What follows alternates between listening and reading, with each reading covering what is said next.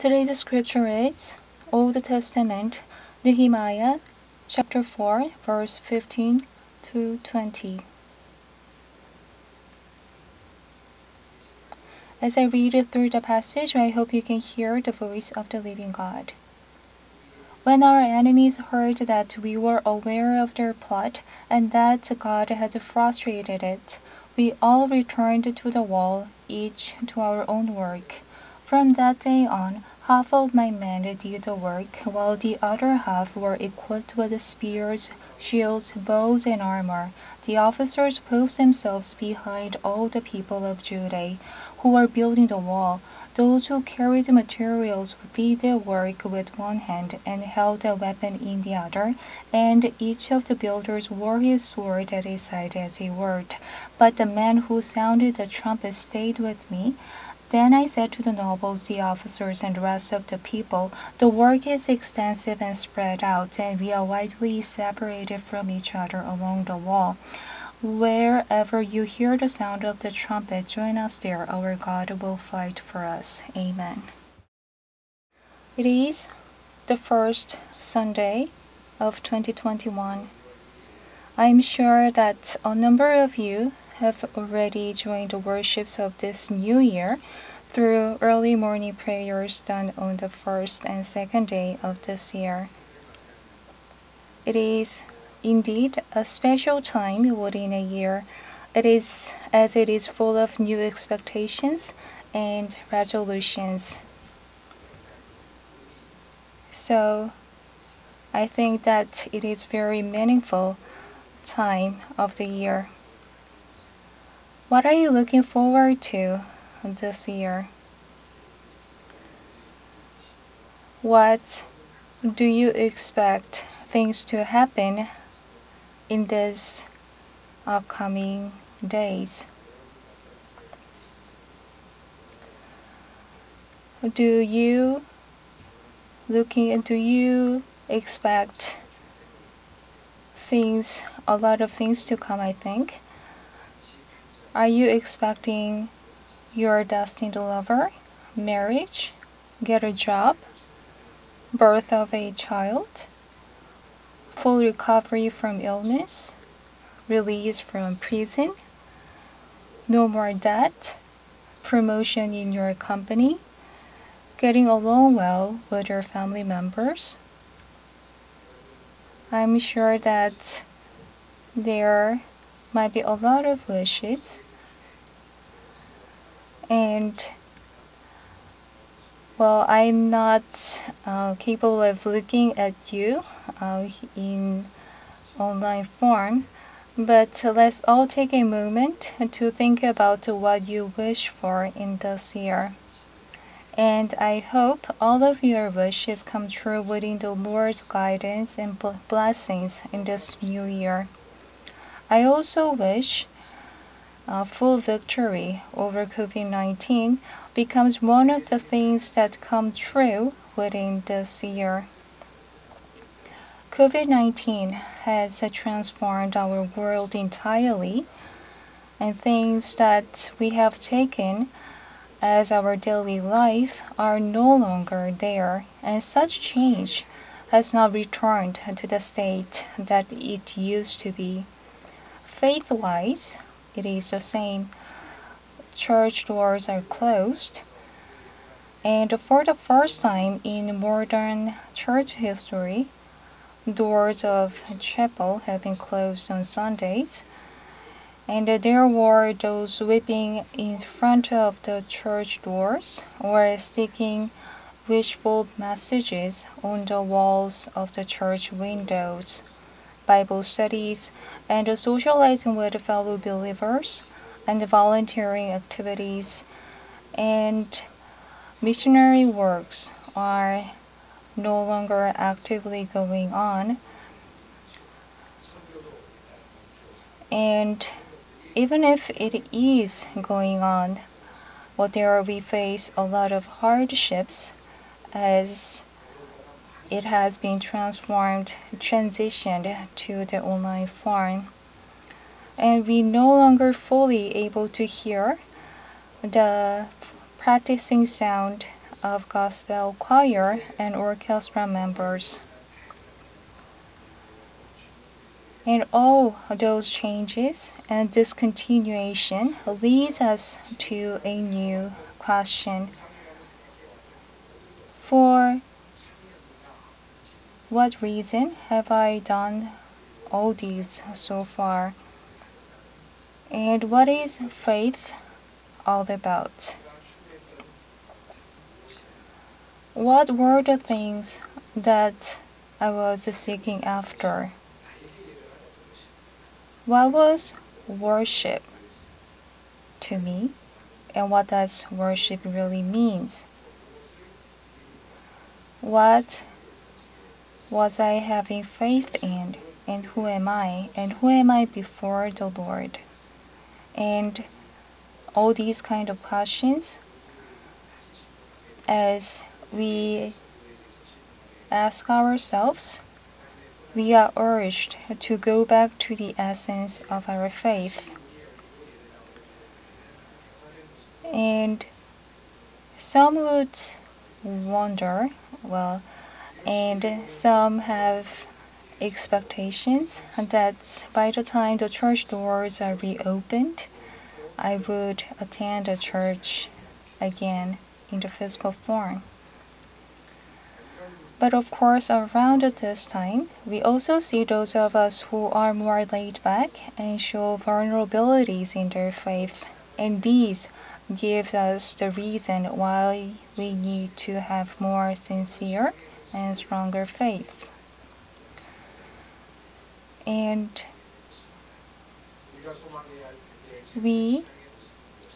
what should be the kind of true faith that we should seek after? From the first day of the new year till now, for the 3 days in a row, through early morning prayer sessions, we have been reciting and sharing the God's words, which says, "Come forth as gold." And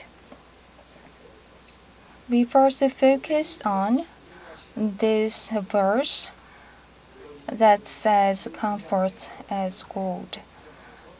It is written in the book of Job. And then what does it mean by "come forth as gold"?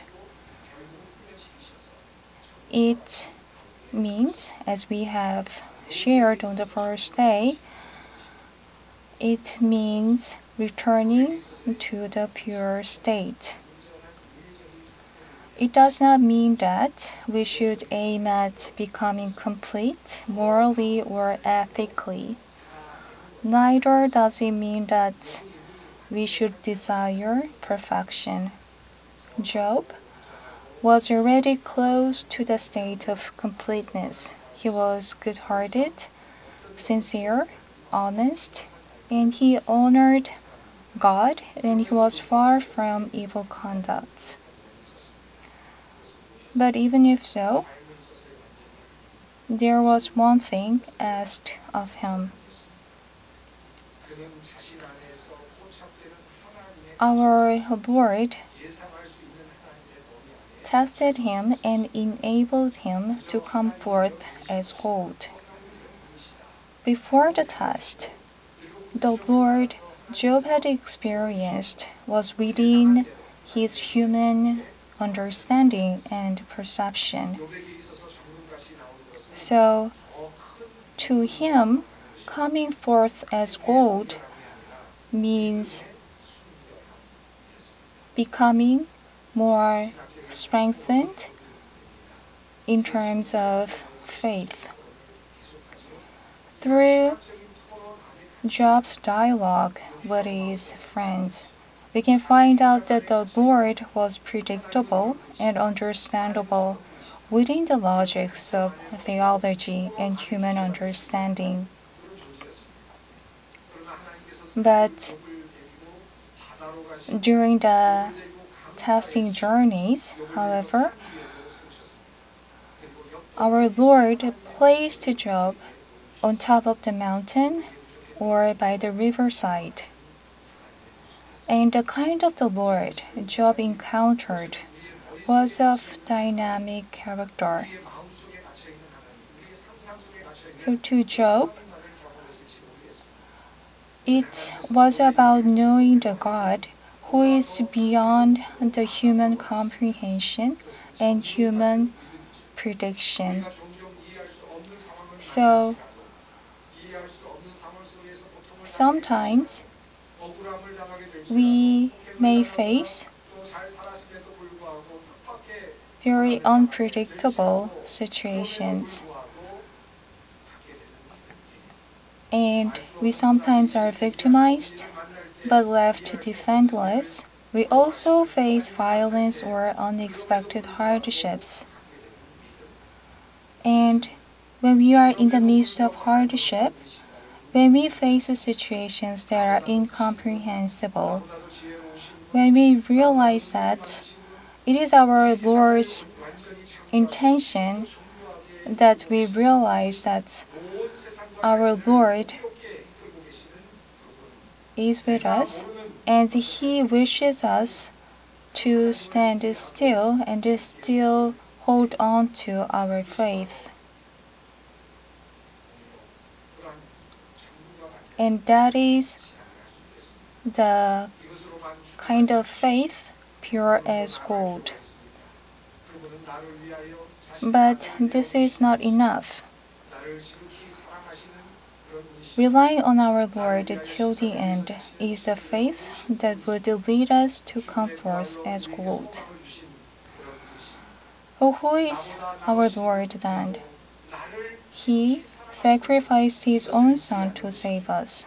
He loves us so much that He crucified Himself for the sake of us. And our Lord wishes us to have this kind of belief.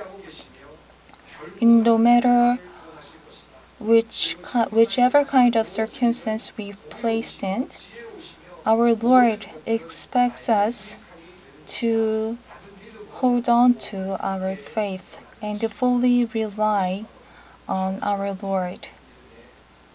And that is the essence of faith pure as gold. On the second day, we have shared that faith as gold means walking toward the promise of God. Our God is sometimes unpredictable, but not always so. When He accomplishes His grand vision, He sometimes acts in a way that is incomprehensible to human knowledge, but His intention is obvious and clear as we can see from every part of human nature that He created. Our Lord, through scriptures, through deliverance of prophets, and through Jesus Christ, had already made His intention clear to us. It is not that we have not heard of such things that we do not get blessings. It is our lack of faith, not trusting His promise, not living up to His promise, that lead us to no blessings. So let's take a look at the Bible. It is full of God's words. It is all living and active. So it is a trusting the promise of our Lord, what He has promised us through His own words, and fully relying on Him, and trust and follow our Lord's and command and teaching is what faith as gold means by. I hope we all can be prosper by fully trusting in our Lord's promise, and in His promise there lies prosperity. Third, then what does it mean by faith as gold? In today's scripture, we see how true believers of our Lord should act like. Today's scripture talks about the incident of rebuilding the wall of Jerusalem. When Israelites or the captives, and 50 years have passed. Cyrus the Great was the king of Persia, and during that time, he was the one sent the Jews to their homeland. And during his reign, he was prompted by God to decree that temple in Jerusalem should be rebuilt, and such Jews as cared to might return to their land for this purpose. And the first thing the Jews did after returning to their homeland was building the church temple. 80 years passed by since then, and the second group of people returned to Jerusalem along with Ezra. And this time, church temple was established,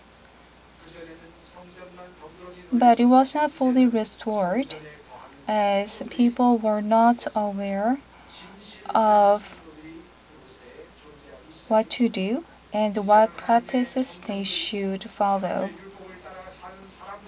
It was around this time that all the wrong practices were corrected and readjusted. A proper form of worship was served since then in the church temple with proper practices and conducts. Jerusalem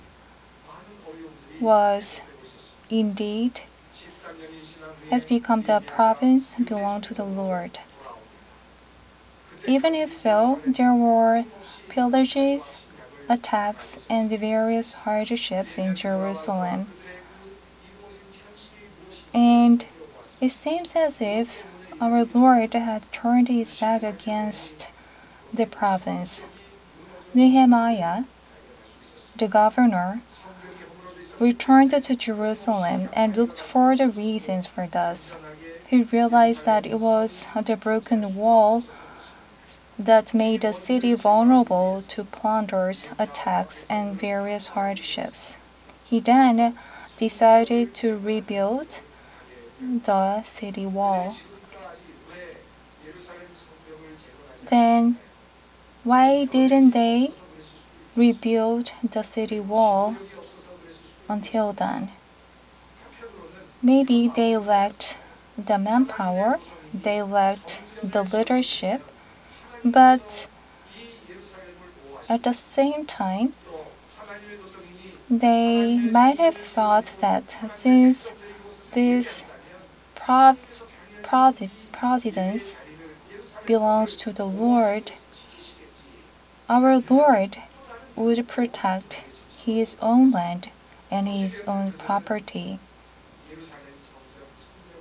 There would be no need for human effort. But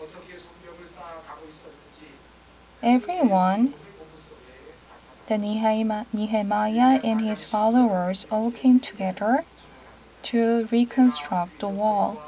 In the verse 19 of chapter 4, it says, "Then I said to the nobles, officials, and the rest of the people, the work is extensive and spread out, and we are widely separated from each other along the wall."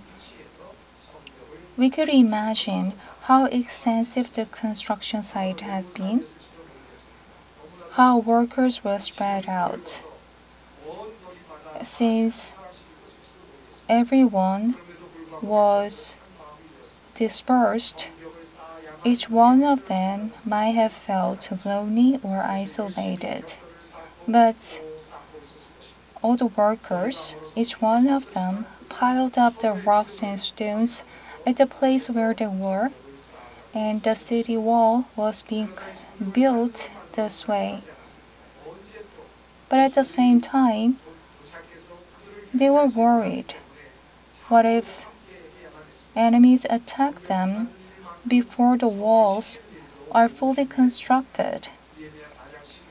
So therefore, as we can see in the verse 16, it says, "From that day on, half of my men did the work, while the other half were equipped with spears, shields, bows, and armor.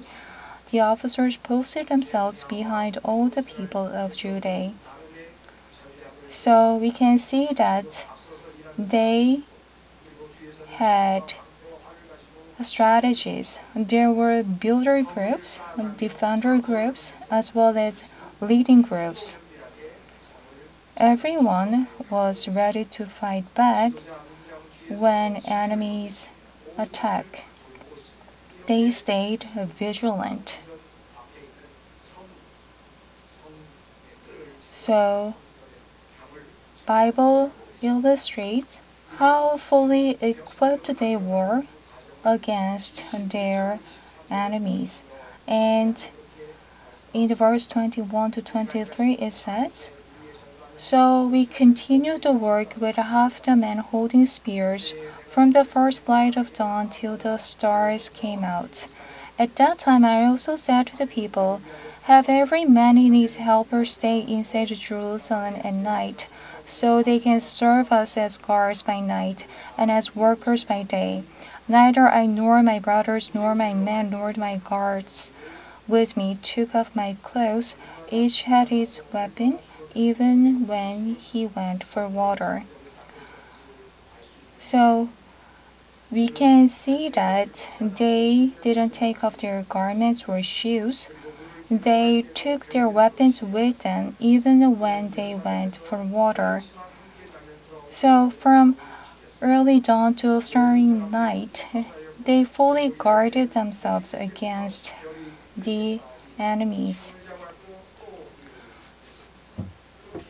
So each one of them, they tried their best to defend themselves, guard against the enemies, and they worked on the reconstruction.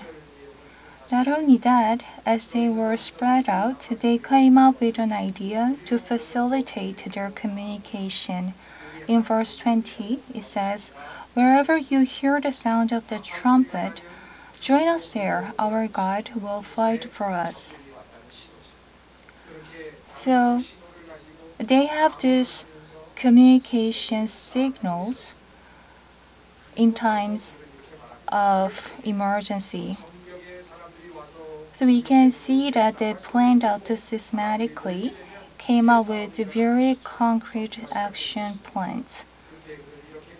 And after all the preparations on their side, if they still face attack, they then declared, "Our God will fight for us." Do you feel the gravity of this verse? Even if the province belonged to the Lord, they did not stand idly and say, "I would simply pray and watch what God would do and do nothing on my own, as I have full trust in Him."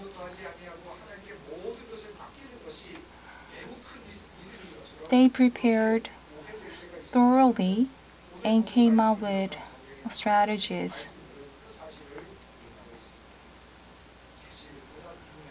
And if they were real attacks, they would surely move forward and fight against their enemies. There's one important message that we need to keep in mind.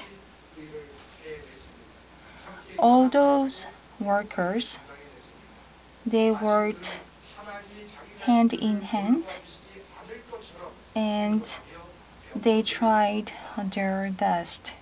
They act and worked as if their Lord were not there to protect them.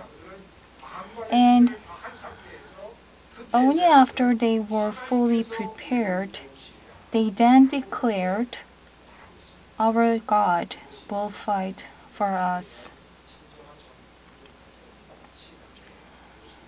We need to keep in mind this kind of conduct of the Christian believers. There are those of us who mistakenly believe that praying to God alone would be enough. I don't need to do anything on my side.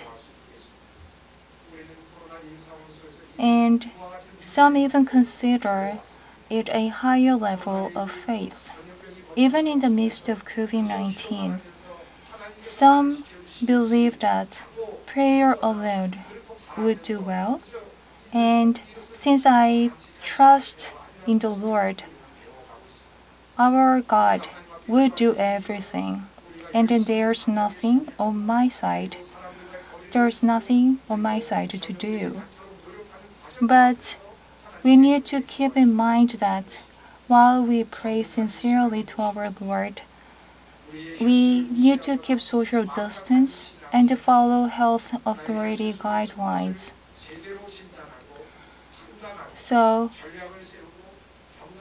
faith as gold does not mean neglecting our reality or turn our eyes from it. By trying our best and fully trusting in Him, we could then be able to ask our Lord for help and guidance. And it applies to our daily activities as we run the business, as we study, or in various activities of our daily life.